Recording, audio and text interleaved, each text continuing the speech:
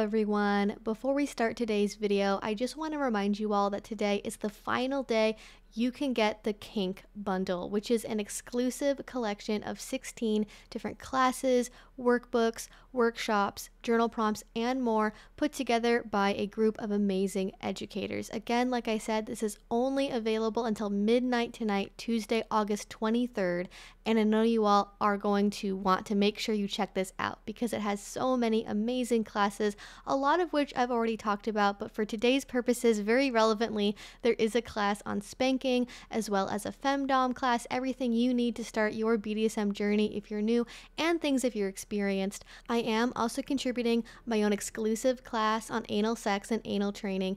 It's only in this bundle, so if you miss it, you will miss this class. Be sure to check it out. A link is in the description. And with that being said, let's get into today's video.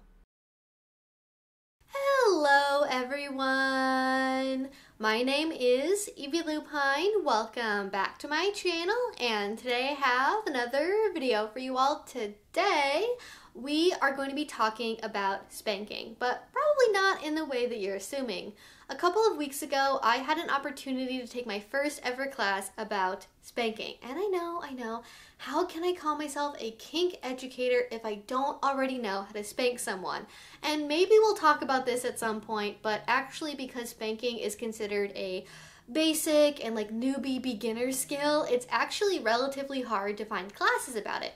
But the class I was able to take was taught by a professional disciplinarian named Miss Chris. They are very well known both in the BDSM and in the Spanko communities, and they have been teaching more or less this same class for almost 15 years. They are the go-to person whenever a daytime talk show or a publication wants to have a piece on spanking, be that to spice things up in the bedroom or for other reasons we'll talk about in a moment. And because she talked about the fact that she was featured in just all sorts of media during the class, naturally afterwards I was curious, what were those appearances like? What did they talk about? And when I started searching on YouTube, it all led in one direction: spanking therapy. There is a quite popular clip on the show The Doctors on their YouTube channel that features Miss Chris talking about spanking therapy. In that clip, she shares kind of the basics of what spanking is and says it's really good for stress relief and guilt relief. It also helps people get to their goals and also just generally is used to help people be better and reach their objectives.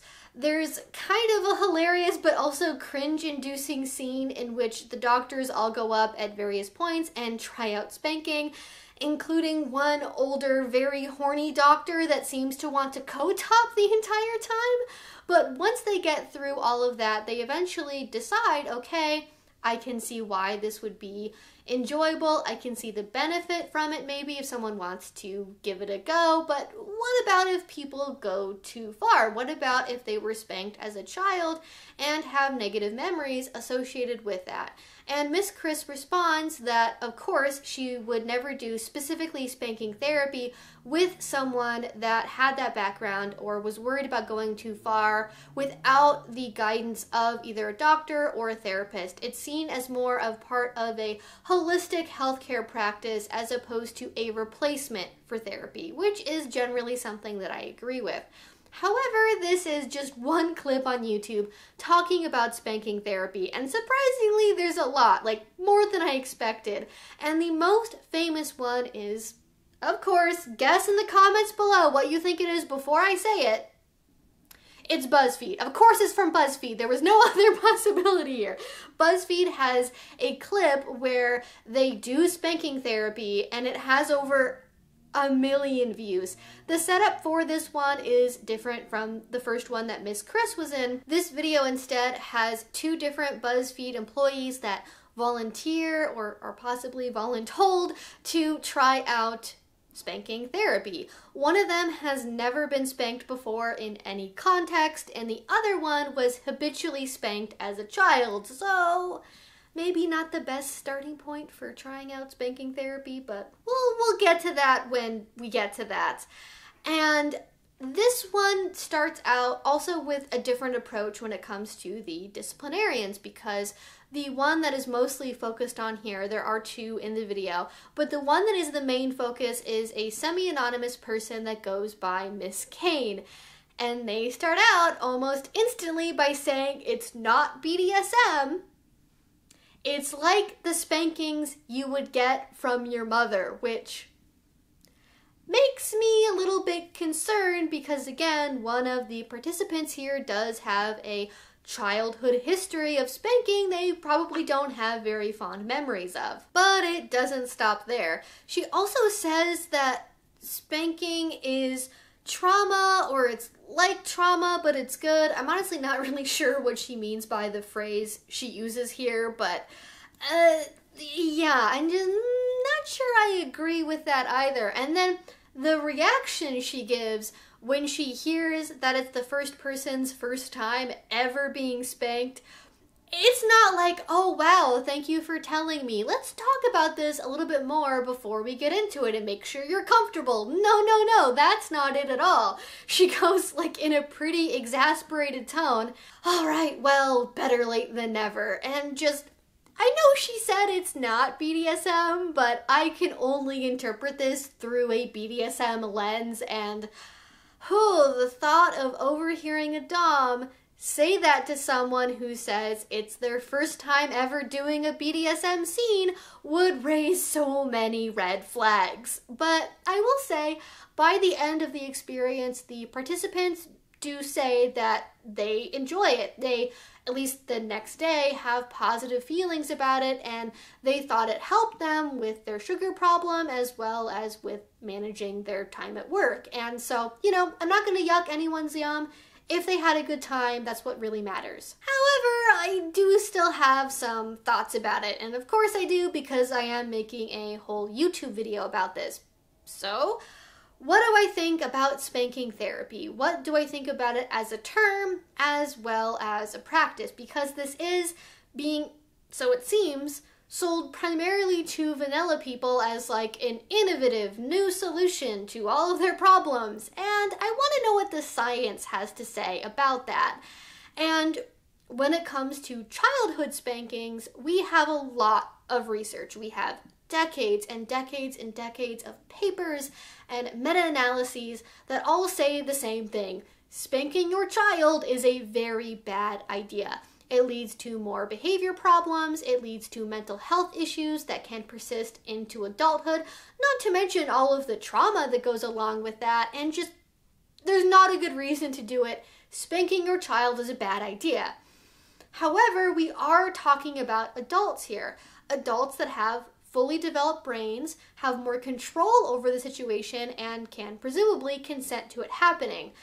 And I did look into the research, but it is quite sparse. Now, as someone that does BDSM, I can intuit why spanking might be beneficial. It probably feels good physically.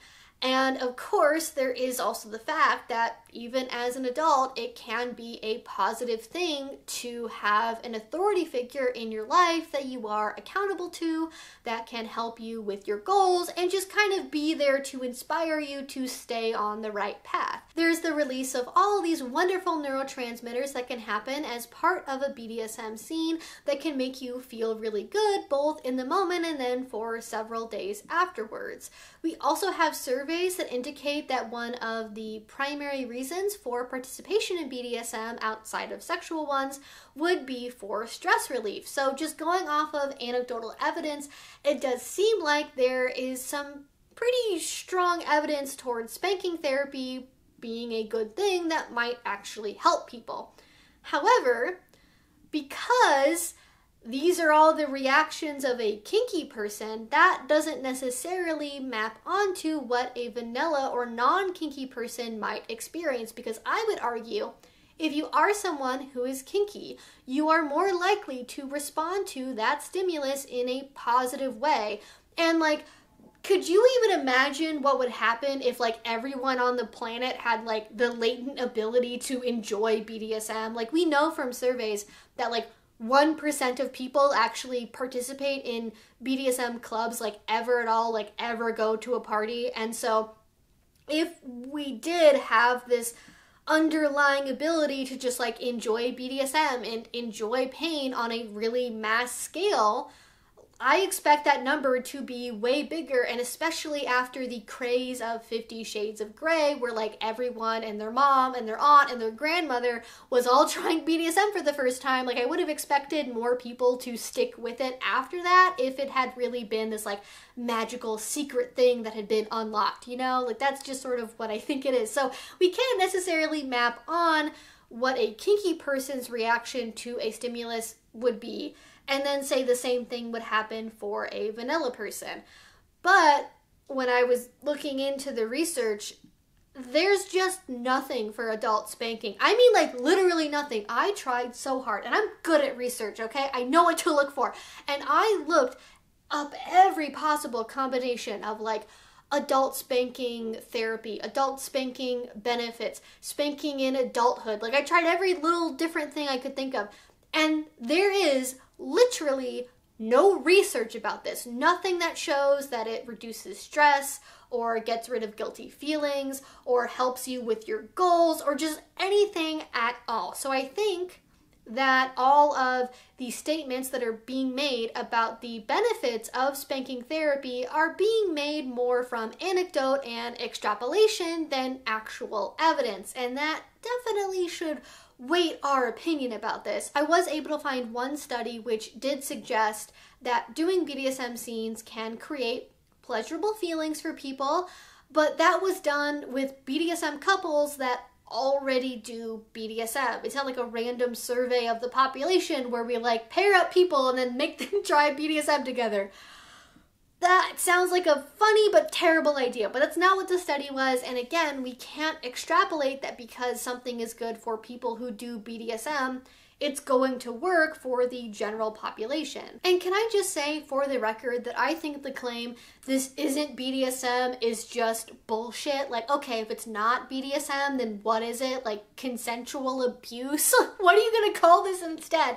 And to me, that mentality just reeks of this notion of like, oh no, we're not like those nasty perverts over there. What we do is good and wholesome and helps people, unlike those sex freaks doing their weird BDSM. And it's like, being associated with BDSM isn't a bad thing unless you decide to make it a bad thing. Because in my mind, I actually think it's more of a red flag that it's being separated from BDSM in this way, because when it is a BDSM practice, there is this cultural expectation for it being a kink activity that there will be negotiation, that it involves revocable informed consent, that there will be aftercare, that there will be safe words. And when it's not BDSM, you don't necessarily have the guarantee or the expectation of any of that. Now, I'm not going to say that people should never do spanking therapy, but I would be cautious about doing it because the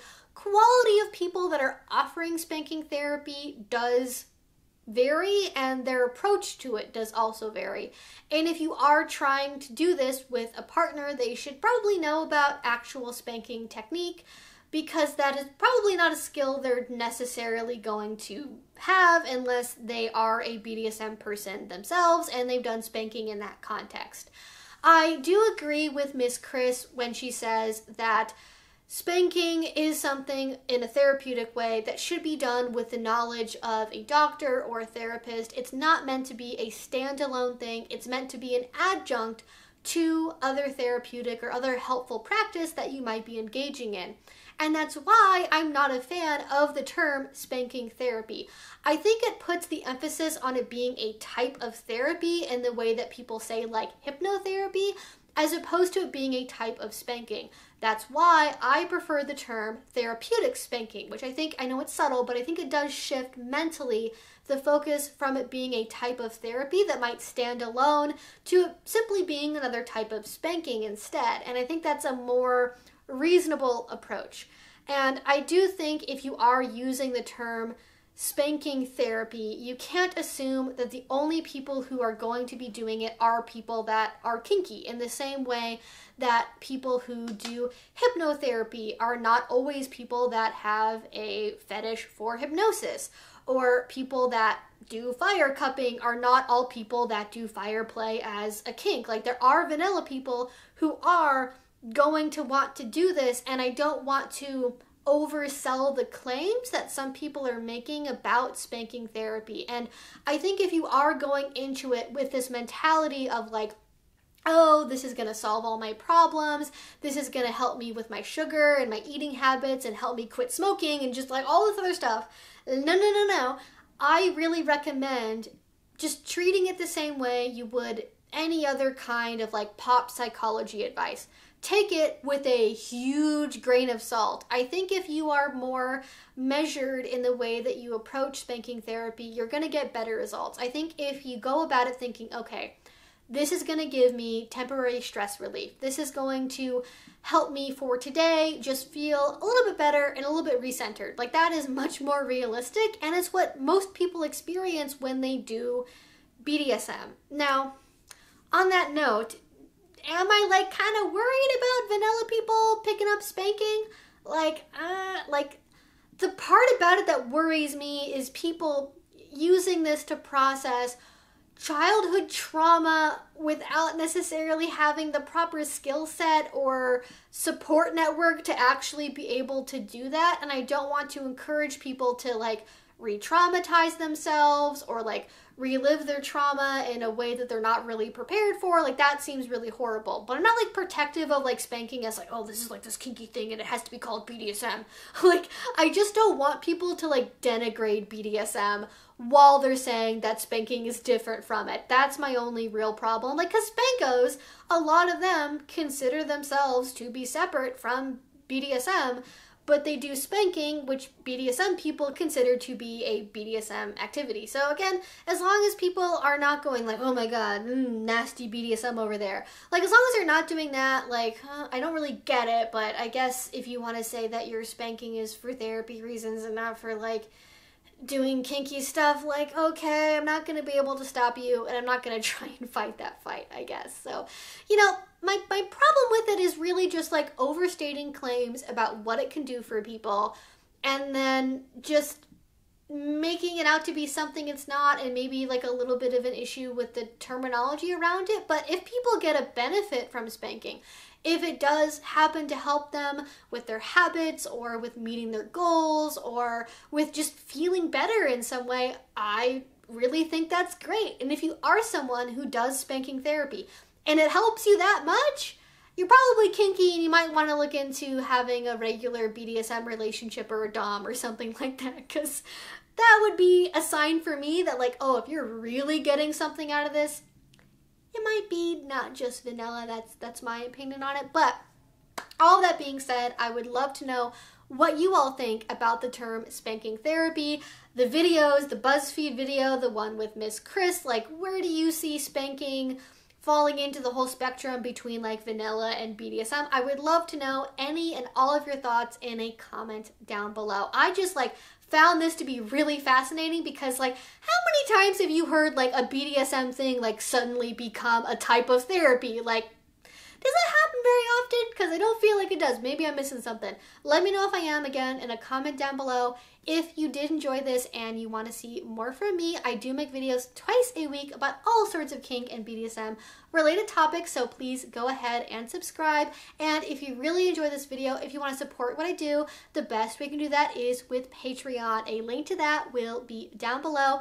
If you do already support over there, thank you so much. It means the absolute world to me. And until I see you all next time, I hope you have a great rest of your day and a great rest of your week. Bye-bye.